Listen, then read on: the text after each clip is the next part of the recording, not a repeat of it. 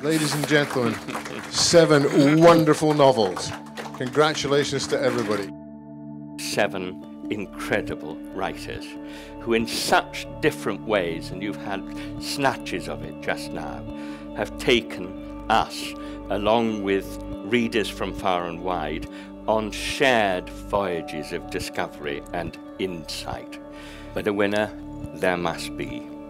Katie and judges have made their decision, and it falls for me simply to announce these days.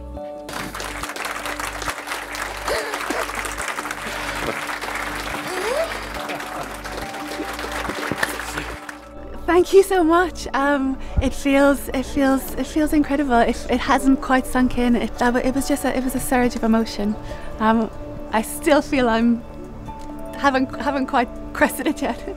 I think first of all I have to pay tribute to the extraordinary novels by my fellow writers on this shortlist. Such breadth, such range.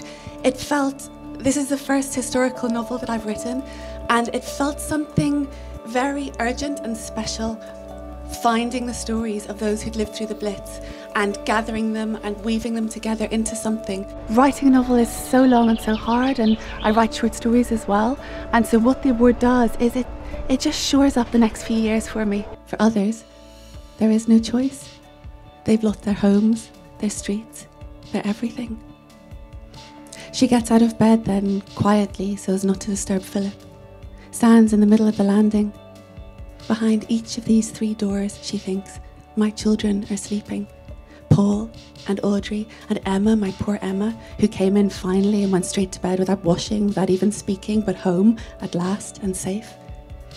You haven't lost so much as a tile from your roof, she thinks, a hair from your head. You have everything. Thank you.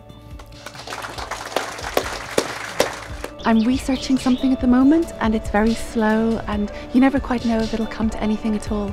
But I can, I suppose, deep sea dive, in the knowledge that it's safe to do that.